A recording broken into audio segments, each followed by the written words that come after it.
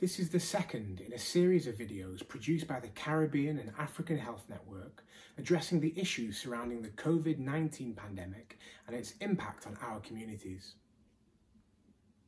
The news is saturated with rolling scenes from the front line, ever more questions about personal protective equipment, coronavirus testing, and daily updates on the tragic spiralling death toll.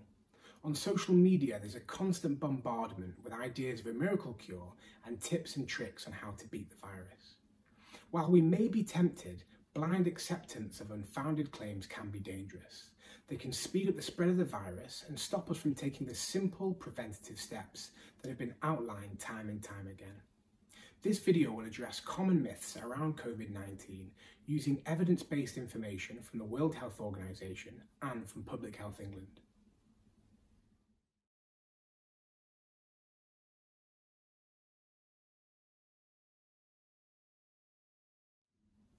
SARS-CoV-2 is a new virus, and in December 2019, the first cases of COVID-19 emerged in a place called Wuhan in China.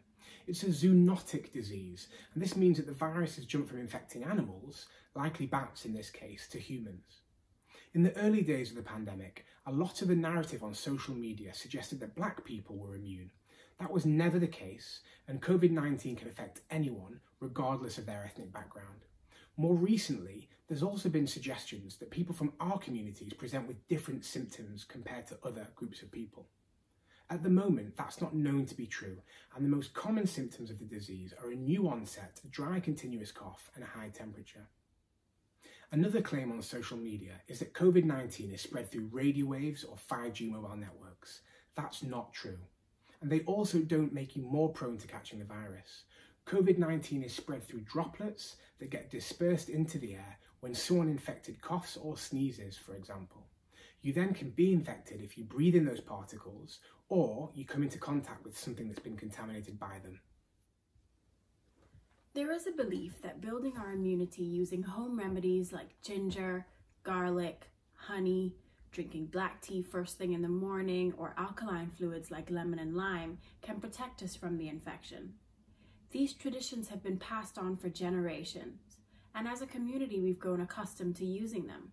While they're a unique strength of ours and part of our identity, there's currently no scientific evidence to suggest that they provide any benefit in relation to COVID-19.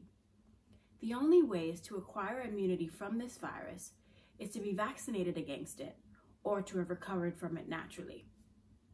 Furthermore, it may be natural for us to turn first to home remedies when we feel unwell. However, if you develop symptoms of COVID-19, the most important thing is to self-isolate, practice good respiratory etiquette and hand hygiene for 7 days. If your condition is worsening though, or you feel like you can't cope at home, contact the NHS online or dial 111 to reach them by telephone. Do not hesitate to call 999 immediately if there's an emergency. It's also worth mentioning here some other myths about the prevention of COVID-19. Regularly rinsing your nose with saline.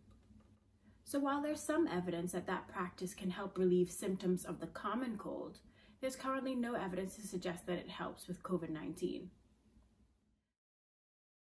Using white rum to clean your hands.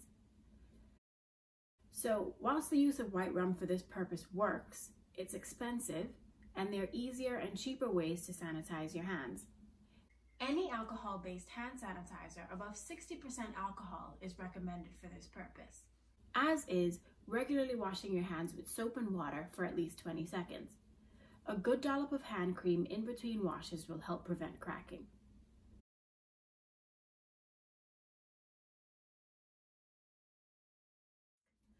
So you will see people walking around from time to time in masks, but currently the recommendation is that the general public do not need to wear them. Things may change as we learn more about the virus, but currently in the UK, masks are important for persons in the front line of healthcare and those who are more likely to come in contact with the virus. Limiting travel to essential purposes, social distancing, good respiratory etiquette, and frequent hand washing are essential in limiting the spread of the virus and far more beneficial than wearing a mask alone.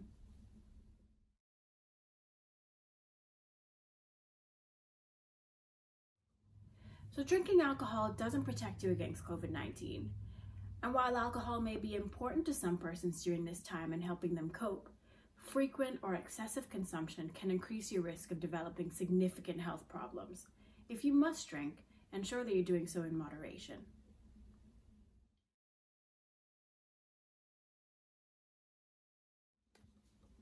Vaccines against pneumonia do not provide any protection against this coronavirus.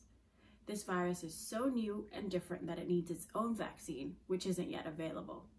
There is, however, a lot of ongoing research, both in the UK and abroad, and it's hoped that a vaccine will become available within the next 18 months. A few myths have been circulating about how to kill the coronavirus once you've become infected. Our bodies are extremely good at keeping its inner temperature constant, regardless of what the temperature outside may be. This is a process that we call thermoregulation. Sunlight contains UV rays which have been used in experiments to kill viruses before. However, at this stage, there is no evidence that sunlight is effective against SARS-CoV-2. According to the World Health Organization and Public Health England, there is also no reason to believe that things like turning up the radiator in your house to uncomfortable temperatures can kill the coronavirus.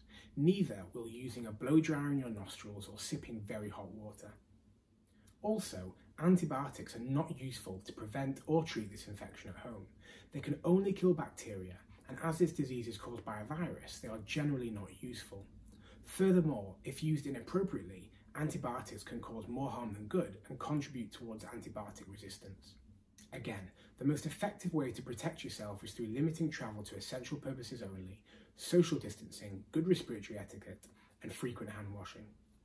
This is a difficult time for everyone, not only because of concern for ourselves, but also for family members and close friends living abroad, who of course we can't now travel to see.